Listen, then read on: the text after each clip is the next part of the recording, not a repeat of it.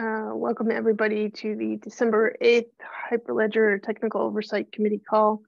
As everyone who's on this call is aware, two things that we must abide by. The first is the antitrust policy notice that is currently displayed on the screen. And the second is our code of conduct, which is linked in the agenda. All right, so for our agenda today, we have the standard announcement. The Dev Weekly Developer Newsletter goes out each Friday. If you would like to include anything in that newsletter, please leave a comment for consideration at the link that is in the agenda. As far as meetings for the holidays, I thought we should probably cancel the 22nd, the 29th, and the 5th to make sure that everybody who is on holiday can enjoy those holidays and not have to worry about the Technical Oversight Committee call. I'm not sure whether we'll have content for next week, and we'll decide that next week as to whether or not we have one next week, but definitely for the holidays, I'd like to make sure that we cancel those meetings. Any other announcements that anybody on the call has?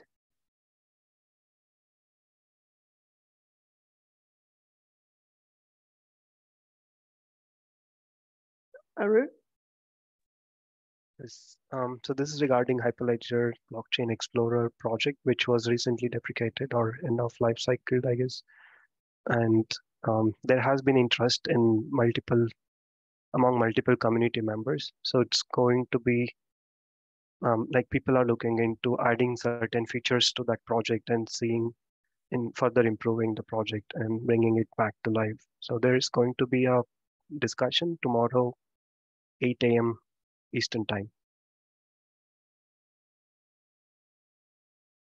And the calendar link is where exactly, Ruth, for people who might be interested in joining that? Right. I need to work with David in getting it up on the calendar link. Okay. I'll work with David. Yeah. Okay. And then, yeah, I think if I understand correctly, that the code base has been moved to the labs area. So it's currently a lab and not a project. And if that would like to come back to be a top level project at some point in the future, it will have to go through the project proposal process. Agree. Yep. Okay, great. So if you know of anybody else who is interested in the project, please bring them to the call tomorrow. Yep. All right, thanks, Arun. Any other announcements that anybody would like to make?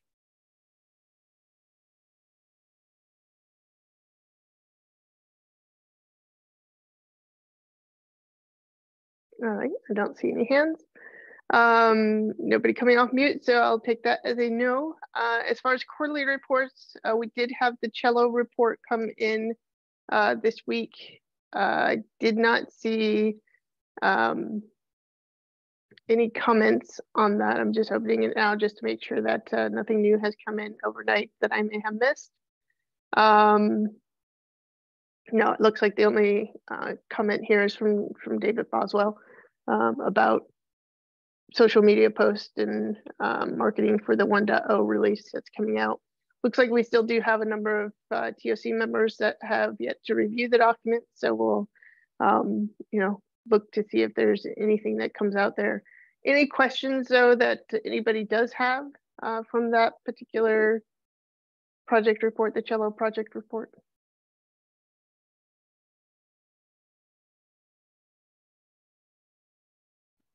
Hey, Tracy, I did have a question on the documentation, or the lack thereof. It was the same comment from their last report. I still didn't see much update in that area. So I just putting another comment in there. Okay, and it's that there needs to be more documentation for the Cello project, you think, before the 1.0 release is what you're asking for? Yeah. What's in there is completely lacking. If I'm a newcomer trying to pick up Cello, I just can't figure out anything. Okay.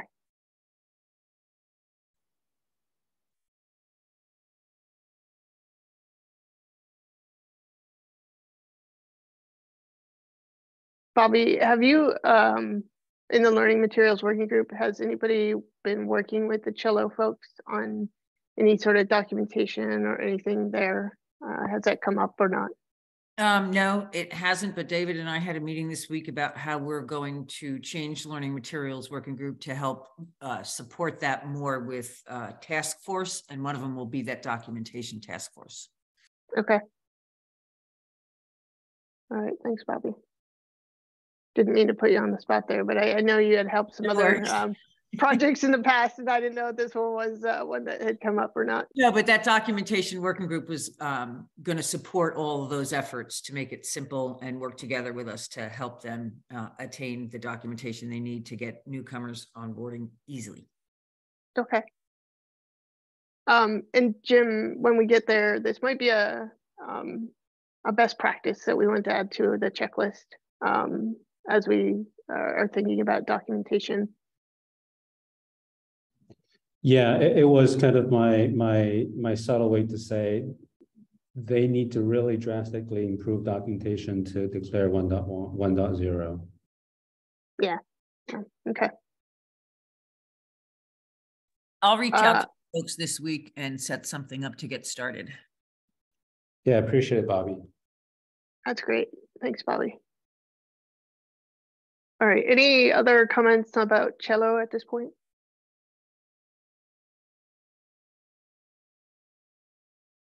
All right, I will note that Firefly also did come in early this week, so I did include the link there on the agenda. We'll definitely include it next time as well, but just FYI, that one did come in. If you haven't had a chance to look at it yet, please do so. And I guess I can ask the question, because it does look like a good number of people have already taken a look at that. Are there any comments or questions about the Firefly report at this point?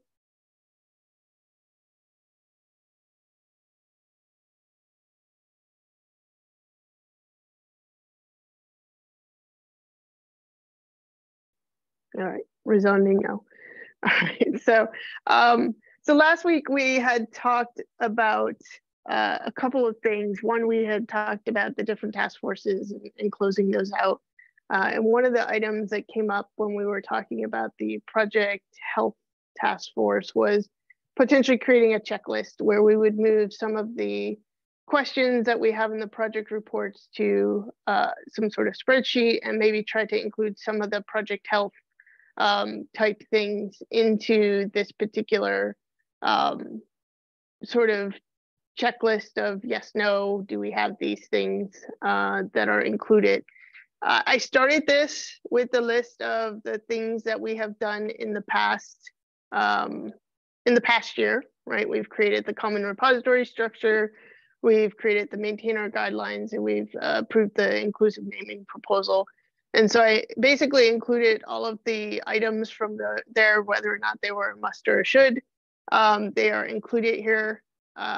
For most of these, I specified whether they were required or recommended, but not all of them. Maybe I need to go back and do that for the ones I missed there. But you know, these items, none of them should surprise us, as we have approved these things in the past. But I did want to have a discussion and see if there were other things that we should be adding to this list. I'm happy to, take those notes and start to add them here directly in the document.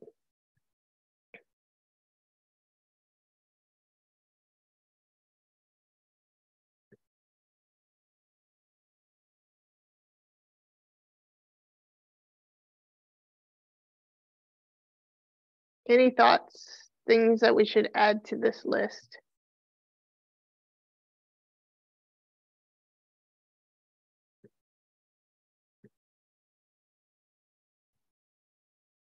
I don't have things to add, but I'll just say I like it. All right, thanks, Dave. A all-in-one location is very convenient, and I wish this had existed previously. So it looks like it's pretty inclusive of the things we already have. I can't think of anything new, but I think this would be a good thing going forward, and we'll add to it as we think of things.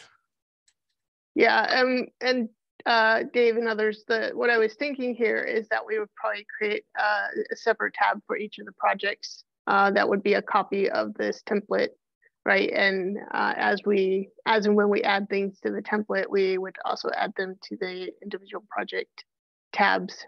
So that, again, one place to go to see, do our projects support the best practices?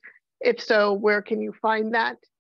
So that it's also somewhat of a appendix or an index, I guess is the right way to say that, right? That basically allows people to quickly find the information so that if they're interested in, say, becoming a maintainer of one of the projects, they can go find out what does that take and how do I become a maintainer? What are the steps I have to go through?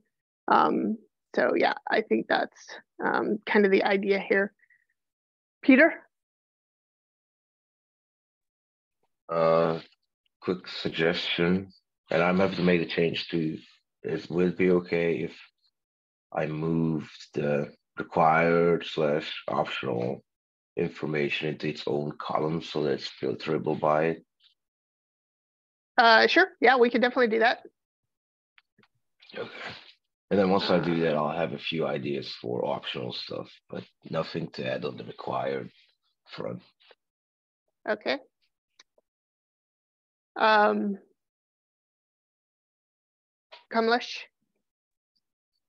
So I think maybe information about the LTS releases could be added. And other thing, like even a couple of open source projects I have seen. So even they also have the information about the kind of the project implementation, like suppose real time or maybe production implementation of the particular open source project. So do you have a list of So production uses? Yeah. So like, for example, suppose if you see any, for example, suppose if you go to any open source projects, they mention about like who are using this particular project. Could be added. Yep. Okay. Sean, if you scroll down, I am editing as we speak. So yeah, at the bottom, I added this question: do you have a list of production uses to the document, Kamlesh? I also added your LTS release piece as well on line 25. All right, Arno? Yes, hi. I mean, I second what's been said before. This would be great to have for sure. It feels like I wish you could populate some of this automatically, but my question really is, how do you deal with the fact that many projects, if not all, have multiple repositories? Are we going to just focus on the main one, or? Good question, Arno. I have that same question in my head, and I don't know a good answer to that. I really appreciate thoughts here, right? I mean, in my mind, there's two ways that come to my mind of how we can deal with this. One is that we have a separate tab for each repo. I think this is going to make this a very long spreadsheet, and that may be too overwhelming for people. Maybe I have a third way. We could create a separate one for each project and then have repo specific questions and project specific questions, right? We could, the third option, which was my original second option, was we do it per project. And in the location column, we have multiple locations, one for each repo. So yeah, I think those are the three that come to mind, but I'm like, would love to hear your thoughts on what you think is best, and if there's a fourth or fifth option that might be better. Yeah, I mean, I don't claim to have the right answer either.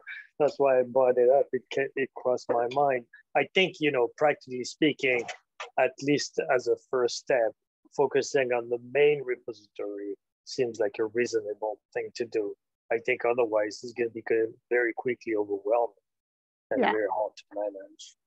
I think it's better to have less information that we can keep, accurate, keep it up to date, than trying to encompass everything and then, it's going to become obsolete before you know, and then it defeats the whole purpose.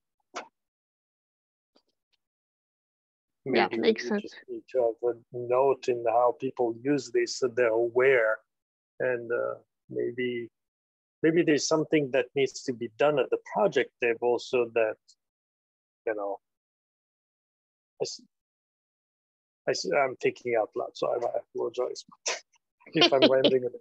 But you know, I wonder if it's up to the project to point to the other repos and then provide additional information. And to some degree, you can figure this out by just the name. Usually, you can find that out. But maybe more can be done in that area at the project level. Yeah, and Arno, because you've said that, I guess a fourth option that has just now come to mind is, what if we required this in the README for each of the repos? Or a pointer to this from the README, where basically the information existed as an index to the project so that people knew where to find things within that particular repo.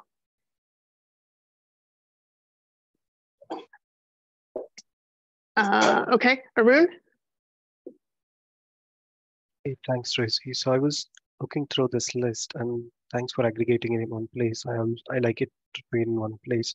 Now that I see this list, so thinking of some of the bigger projects or some of the projects that have wider scope, it could be as simple as, for instance, let's say fabric samples, for instance, a repository that may get contributions from multiple folks, in each interested in some aspect of it. Some few folks interested in on the let's say bringing up of a test net, whereas few of them could be interested in writing samples on the chain code, different languages. Having I know like Fabric team is doing good job, but maybe we can recommend another file called something like owners, which the Chromium like defined earlier, which allows us to define folder level ownership, right? We can say that there can be reviewers, and reviewers can who specializes on that particular field, or that either it could be that part of in that folder of a project or in that part of a project. And then approvers, only when they approve it goes into the main base. Yep. And that would be, an owner's file would be recommended, I think, right? Right, it's not a mandate, but it's, yeah, recommended. Yeah, okay. Kamlesh? So I think Anna just point right, like there are multiple projects and sub-projects. So maybe we can also have having a list of sub-projects. So it will easily identifiable to the people, like which project related to which particular repos. So for example, suppose if a fabric having a multiple sub-project could be included in the repository.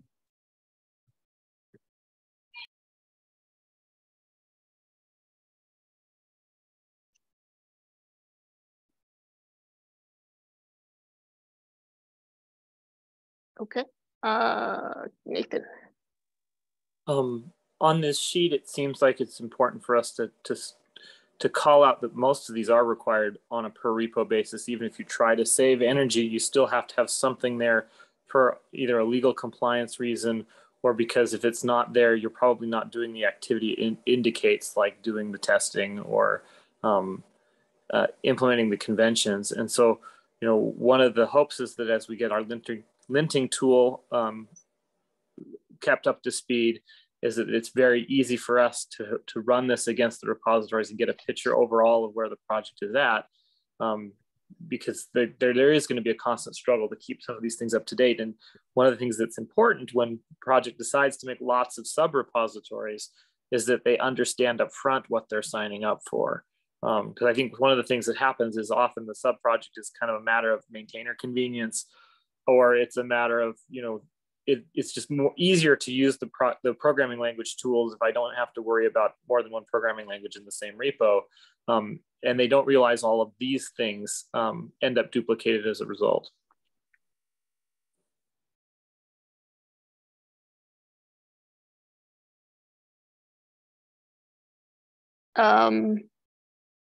I agree. I'm not sure what specific change, if any, we need to make to this to reflect that, Nathan.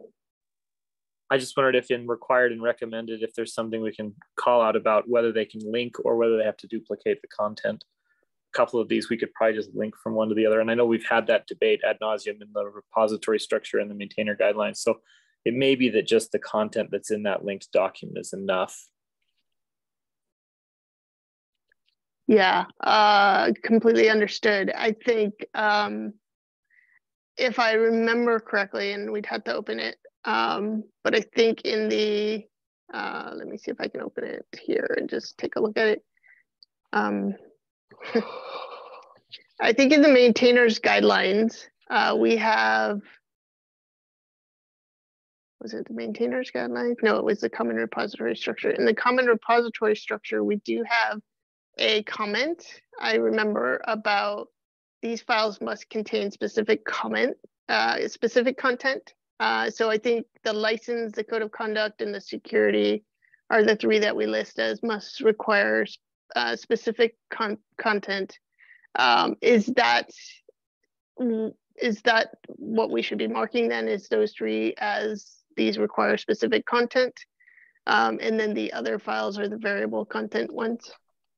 Yeah, I just wondered if where we say file required, we could put a note in this list.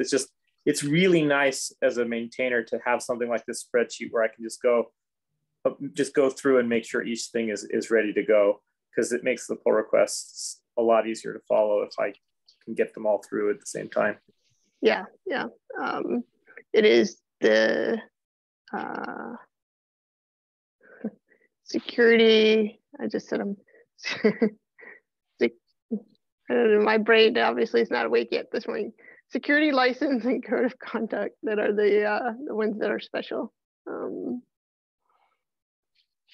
Maybe the reason that my brain is not able to keep those in my head is because, okay, security and license, where's the code of conduct? Here we go. So these three are the ones that are special, if you will.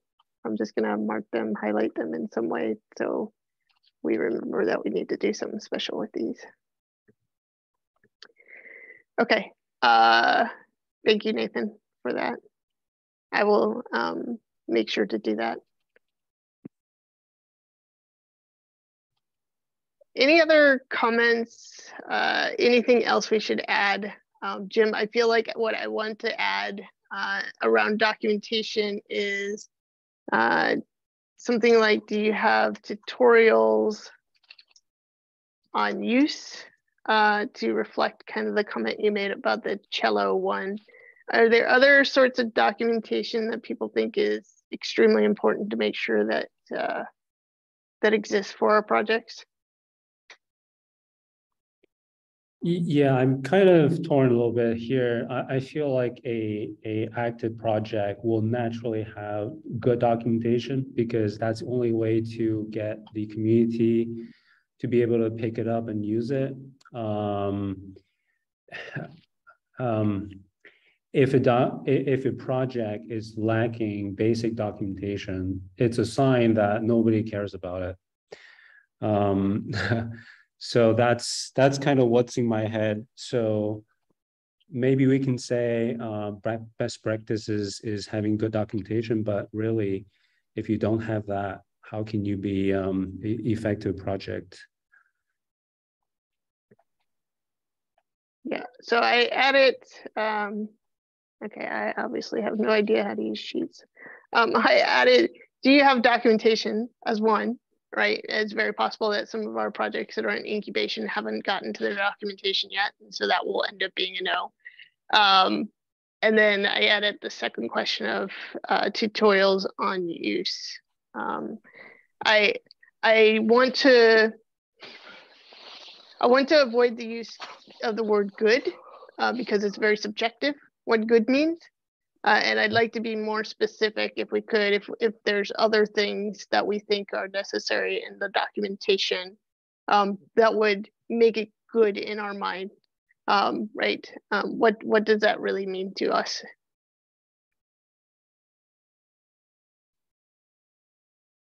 So Arun? Yeah, maybe I'm overlooking it, but I feel like as a developer, when I first time see any of the code bases, unless I know the code base, I may be interested in knowing how to build it locally, how to set up my test environment. So I know there is a testing code point which is put as recommended, and I'm just not sure if it considers the build and test, if that's what it meant to be.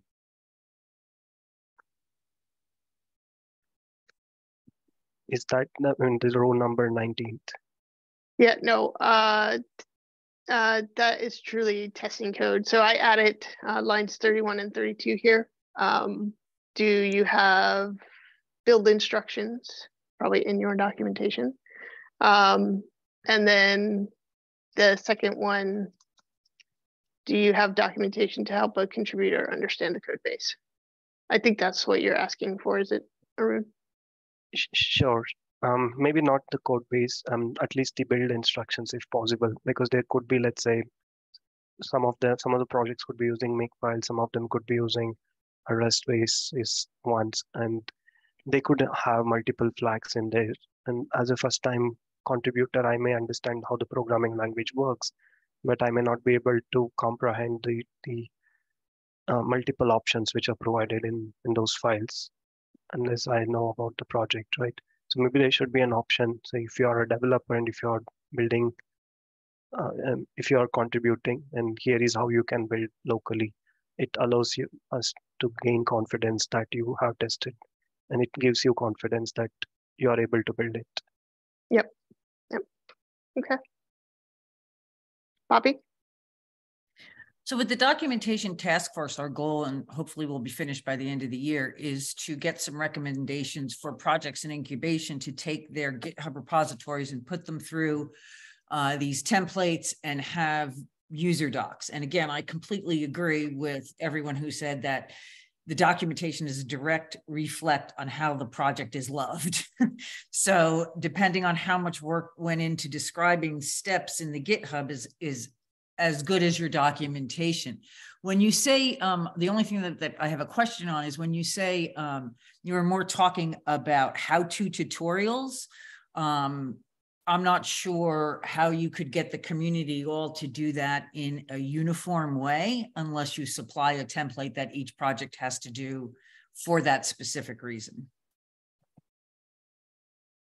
Yeah, I think that tutorials are going to be very dependent on the project at hand, right? I think it's important to have those tutorials, but I don't think it's necessary to reflect what type of tutorials, if you will.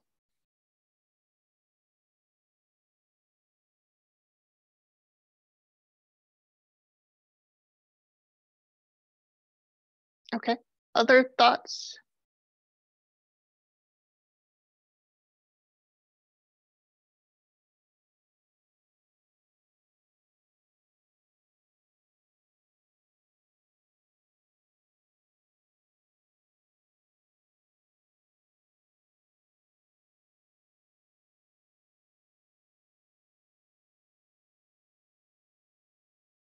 Arun? Yeah, I know I'm not supposed to use the chat here, but I just wanted to paste the link. So this is some kind of documentation that I was talking about. Personally, this benefited me long back when I started contributing to this project. Mm-hmm.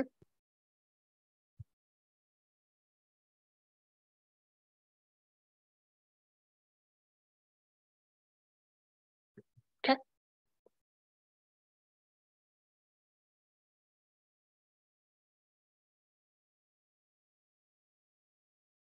Any other thoughts? Anything else we should add to this?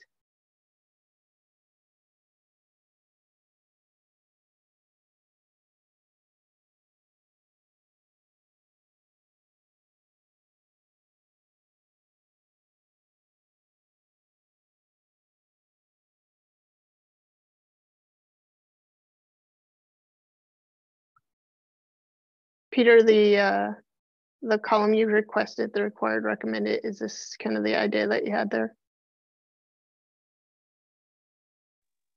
Yeah, that works. That works. That implies you had something else in mind. My first idea would have been slightly different, but Okay. this is perfect. It serves the purpose. It makes the data structural, just the same way. Yeah. Okay. So it wasn't a jab. Okay. Thanks, Peter. No problem.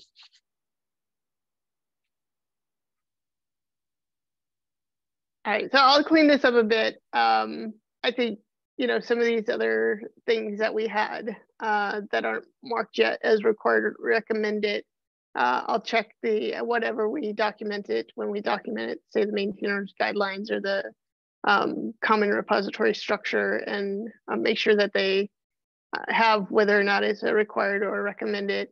Some of these new things that we just added, I'm guessing these are all recommended practices since we just kind of added them.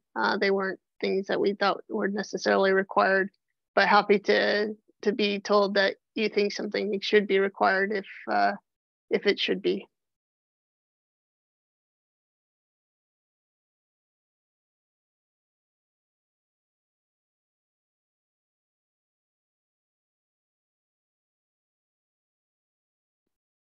Okay, so for the moment, I'll make them all recommended. And then if for some reason at some point in the future we decide that they should be required, we can have that discussion. Any other thoughts on this before we close this topic?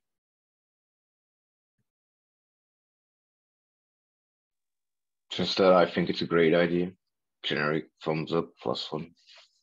All right, thanks, Peter. So maybe you said it before and I missed it. So what's the plan now? I mean, how do you go at filling out all this data? Yeah, so I don't know, I thought I could maybe potentially take a first stab at this by going through for the different projects and marking whether or not they exist and where I found them. And then anything that's left blank, turn that over to the projects to allow them to update it or change it as the case may be if I got it wrong for some reason. Does that sound like an appropriate next step? Well, if you're willing to do the work, I don't think anybody's going to object, but I think it's a bit unfair. I don't know why you would have to carry the load here. We have people from different projects, even within the TSC loan. I think it should be spread around so that at least one person per project volunteers to do it for their own project. And then there may be some for which we don't have anybody. Maybe we can. Yeah, either that would work, or we could just say for the next quarter reports, please fill out the initial spreadsheet as well. That's an interesting idea. Okay. I'm happy to do either way. If somebody wants to volunteer to fill it out now, that's great. I'm not going to force anybody to do that, but I do think, yeah, definitely I want in the next quarterly report, if it hasn't been filled out or it's partially filled out, for the projects to complete that.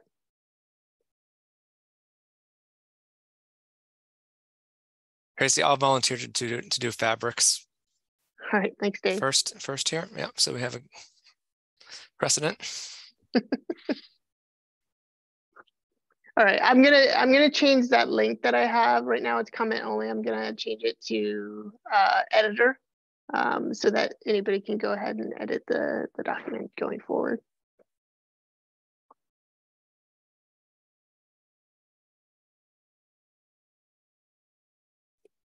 So Tracy, we'll have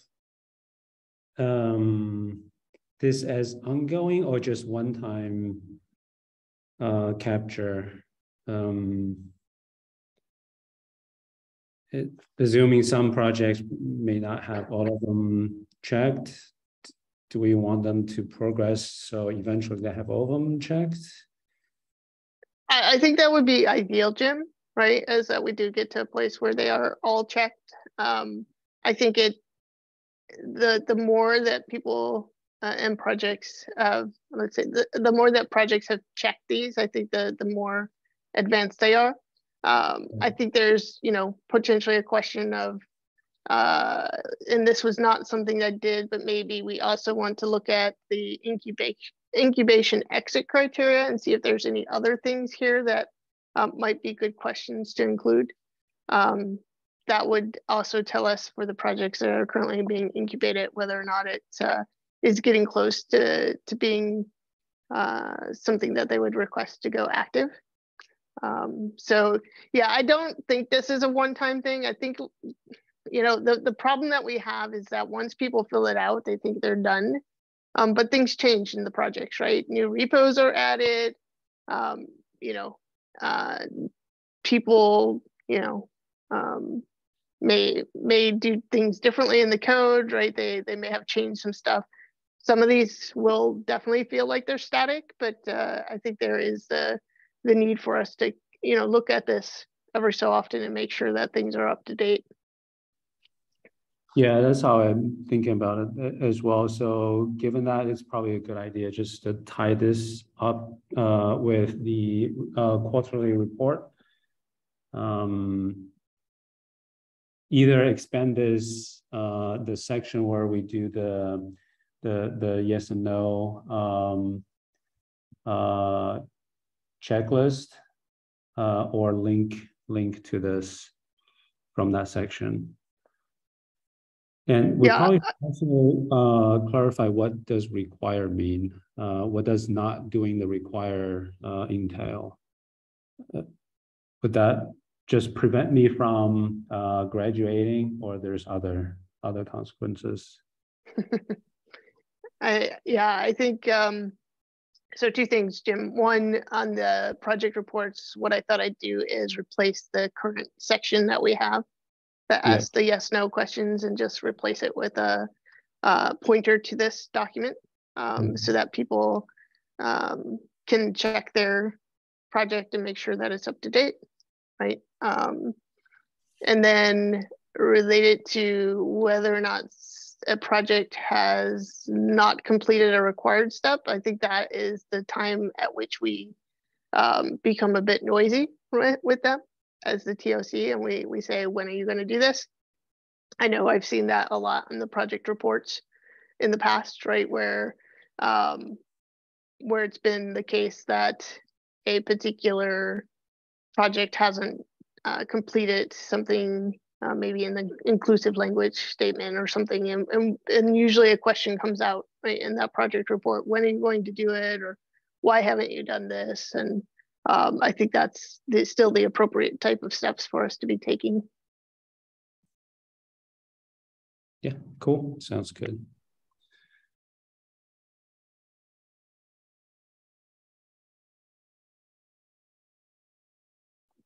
All right. Any other volunteers for anybody who would like to volunteer for any of the projects? Yeah, I'll do the Firefly one. Okay, thanks, Jim. Yep.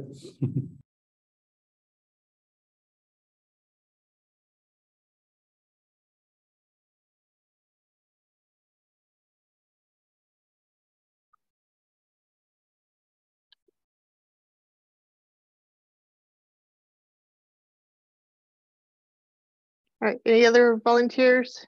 Anybody want to take on any of the other projects? I could do Cacti and Bevel. Right. And Bevel, okay. Thanks, Peter. No problem. Anyone else?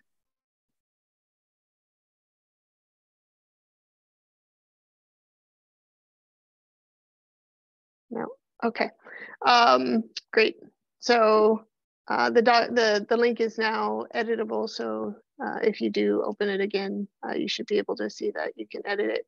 I have nothing else on the agenda for today. Does anybody else have anything they would like to bring up? In terms of logistics, what was the idea? To create a tab for each project? Yes. Or a column? A tab. Yeah. Okay. which is just basically a copy of the template.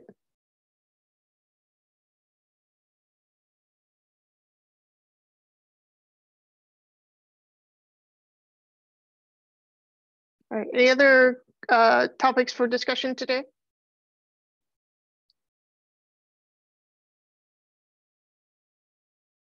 No?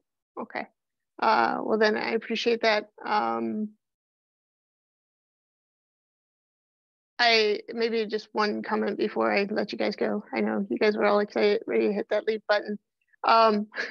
The TOC, I think we said this last time, but the TOC election is currently in the hands of the governing board.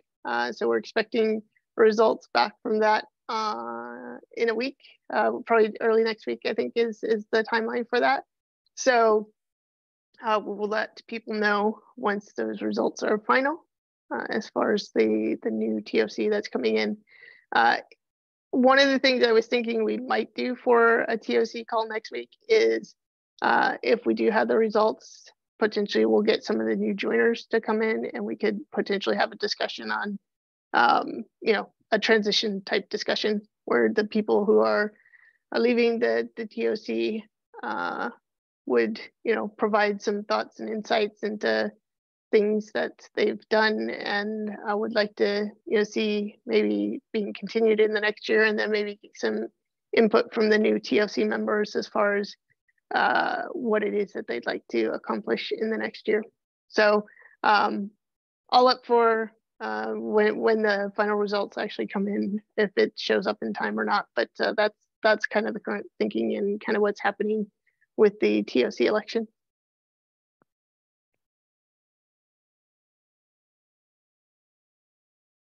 All right, so that's all I have. Jim, you did come off mute. Did you have a question? No, I was ready to say thanks, JC. All right, great. Yeah, so that's it. I will let you guys actually hit the leave button now. So thanks again for your thoughts and your discussion today. Yeah, thanks, JC. Thanks. Bye. Tracy. Bye, everybody.